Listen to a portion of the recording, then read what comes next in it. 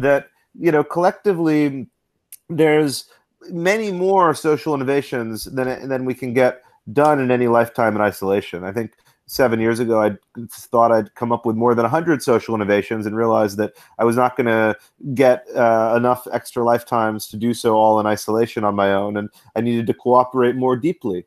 And I think that in general, there's millions of people with an excess of aspirations and a shortage of hyper-realistic perspective of exponential feasibility of the achievement of those intentions. And those intentions are overlapping. And there are millions of Venn diagrams of shared intention, both for individuals and the institutions that they have leadership roles in. And so the systems change stack of intrapreneurs, social innovator, purpose-driven agent of shared contextualities is something that we need a narrative duct tape